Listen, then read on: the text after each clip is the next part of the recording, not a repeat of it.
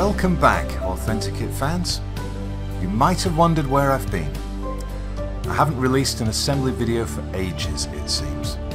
So does that mean everything is winding down?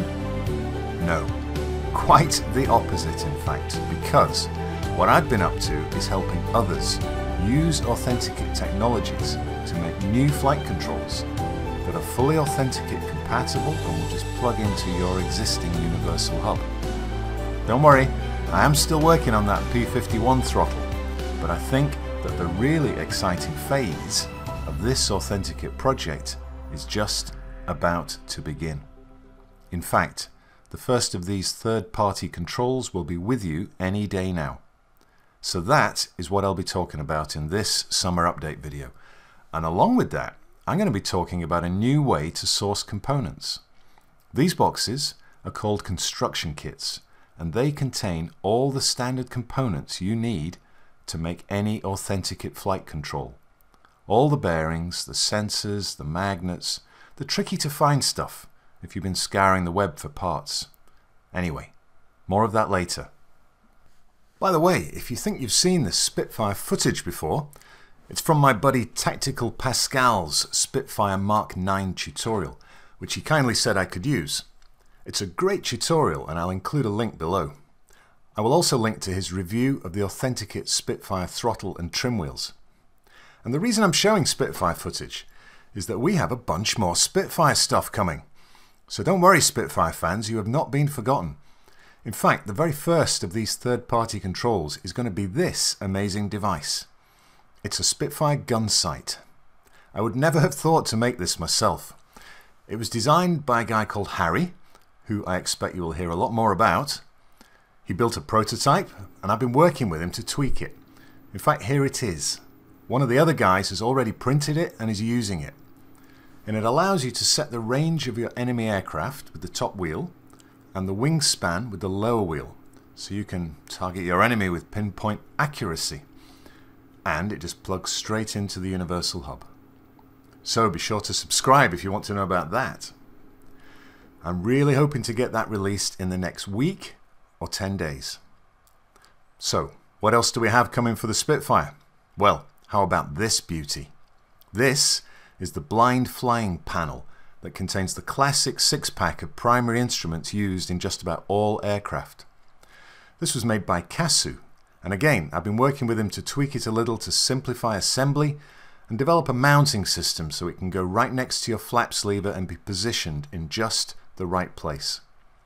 Although it won't initially be functional, he has actually designed it so that the altimeter and gyro calibration knobs are functional and can input to your sim.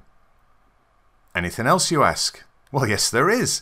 In fact, one of these is available already. It is a set of Mark 9 rudder pedals. It's just the pedals themselves because they can be fitted to a standard MFG crosswind rudder set. This isn't strictly an AuthentiKit device, I guess, as it doesn't use the universal hub, but it's a great upgrade, goes well with the Mark 9, and you can download the files for it right now from download.authentikit.org. I'm also still working with Harry again on a radiator lever for the earlier Spitfires. And here's Harry's prototype. I'm afraid I don't know a time frame for getting that finished just now, so stay tuned to this channel. I'll let you know when I have a better update. So, let's wrap up this section with a fabulous image sent by Raffle of his AuthentiKit cockpit incorporating everything you can currently get for the Mark 9. He's got the chassis lever. He's got the flaps lever and the gun sight. He's got the throttle, the elevator and rudder trim wheel. Got the rudder pedals and of course the iconic spade grip flight stick. Okay, so I've stuck my neck out already and I've stated that the gun sight will come first. What's next, you ask? Well, I think it's a close call between the blind flying panel and, well, have you guessed? Yes. Our good friend Dennis made a short video a little while ago about the Mosquito fighter bomber controls that were in development, again by Harry.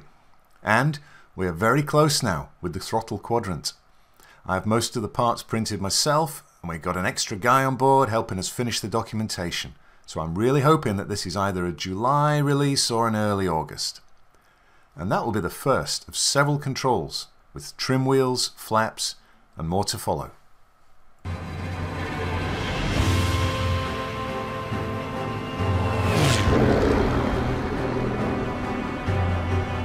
Don't tell me there's even more! Yes folks, there is more, and I am delighted we are going to have some representation finally from our German friends. There are actually a couple of BF109 projects on the go at the moment, but this throttle unit is looking like it will be the first one to the finish line.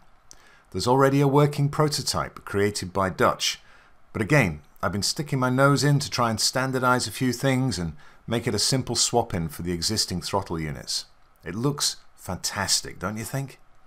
And when he's finished that, he's already making great progress on a combined trim and flaps wheel unit, so I can see a whole set of 109 controls coming this year. Well, that concludes the projects which have already reached prototype stage. But there are other teams working on yet more AuthentiKit flight controls.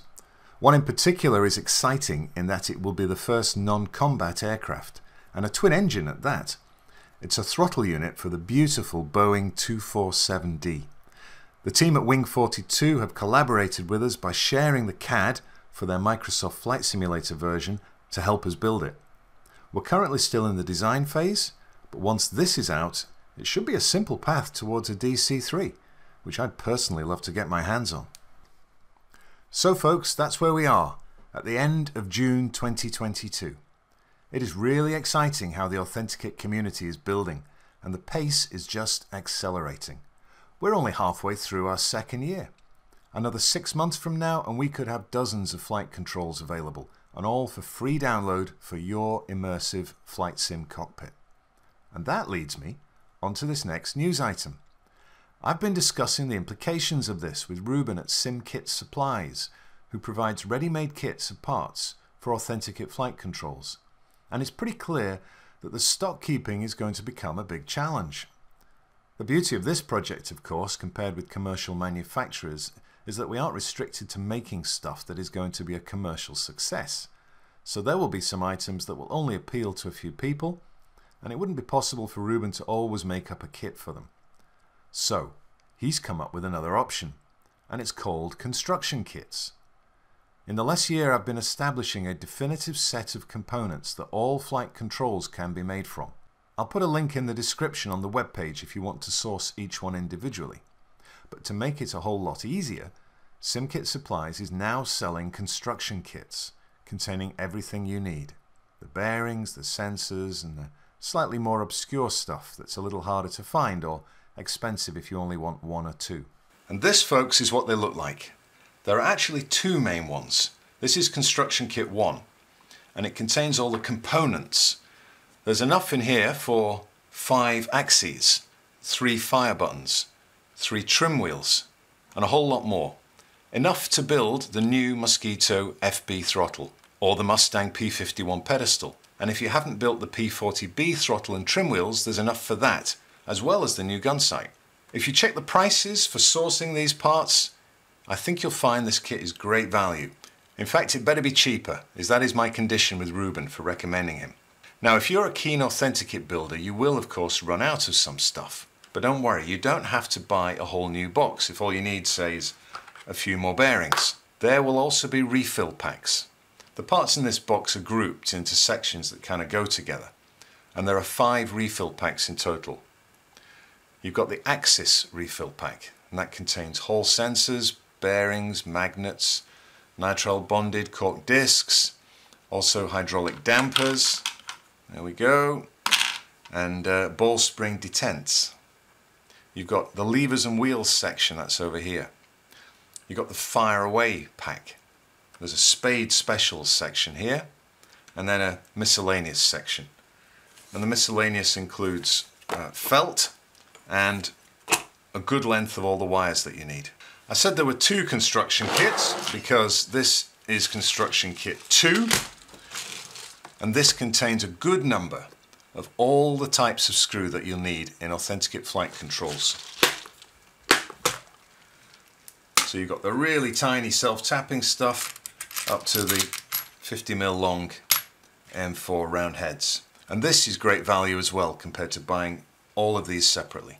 Of course, I'll put a link in the description of where you can buy these from SimKit supplies.